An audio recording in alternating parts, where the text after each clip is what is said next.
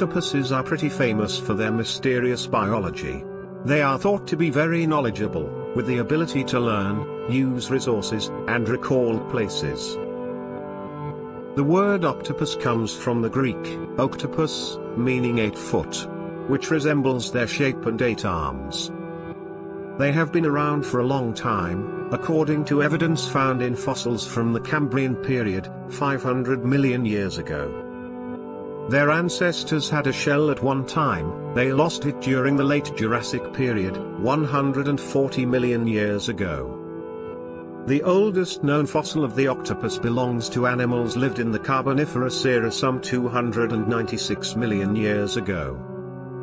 Octopuses had already formed their form over the millions of years ahead, long before life on the ground had moved beyond puny pre-dinosaur reptiles.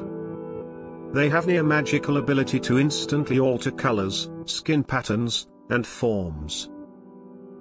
Their skin contains chromatophores, which allow them to change color and pattern. Octopuses have big, complicated nervous systems, and their biology makes them extremely clever problem solvers.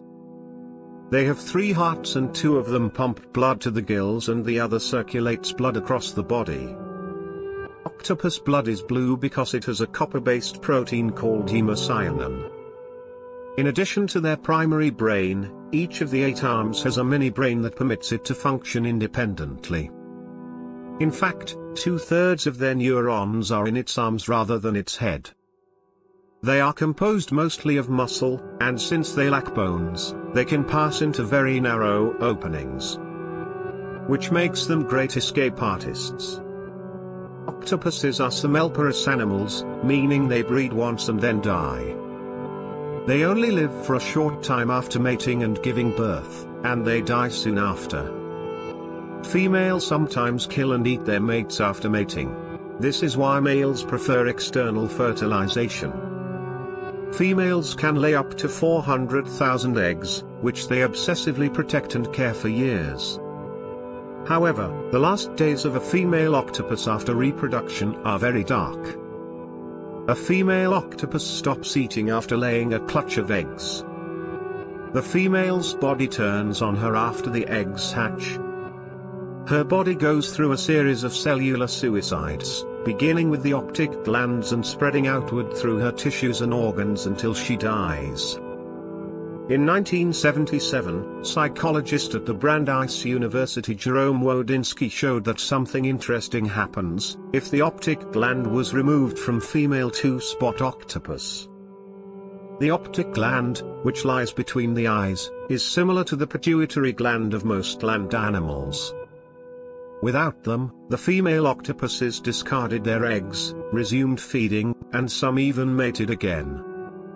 Wodinsky and other cephalopod biologists concluded at the time that the optic gland must secrete some sort of self-destruct hormone, although it was uncertain what it was or how it operated. A recent research from the University of Chicago neurobiologists uses the latest tools for genetic sequence to identify a number of distinct molecular signals produced by optic gland after a female octopus reproduces. The research, published in the Journal of Experimental Biology, also describes 4 different phases of maternal activity and connects it with certain signals. This indicated how the optic gland regulates the death of a mother octopus. The scientific team also finds out why these smart, resourceful animals reach such an untimely end.